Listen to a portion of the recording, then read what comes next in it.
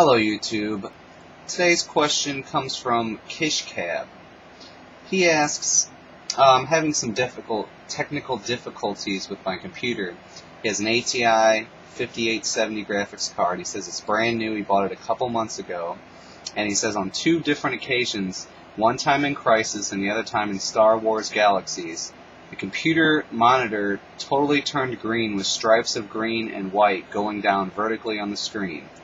Sounds like artifacting to me.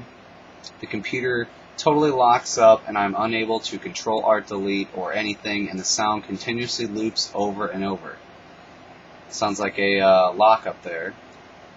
I have to do a hard reset on my computer and reboot. I really hope this is not a physical hardware problem with the graphics card.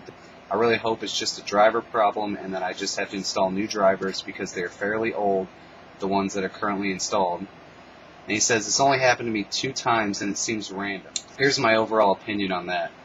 What I would do is I would get another thing that really pushes your graphics card like Furmark and run that at, a good resolution with some AA or whatever to really push your card to its max limits.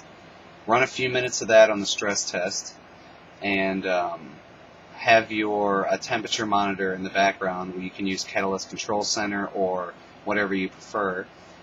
And see what your temperature is. If it's getting, 80, 90, 100 Celsius, that's your problem there. It's just overheating and just pretty much failing and shutting down. Could also be drivers. Try different drivers. Try the newest drivers first. And if those still have a problem, or if it's worse, try one older than that and keep going from there. I'm not sure the driver that you have right now.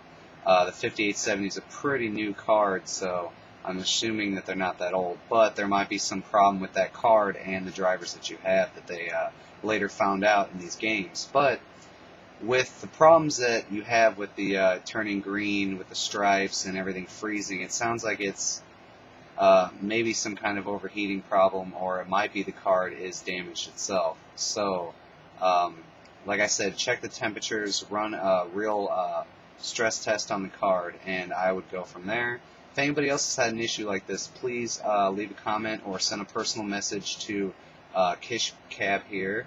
I'll put his link and all the information in the description box. So thanks a lot for watching this video, guys. If you have anything to add, please leave a comment. And I hope you guys all have a great day, and see you guys later.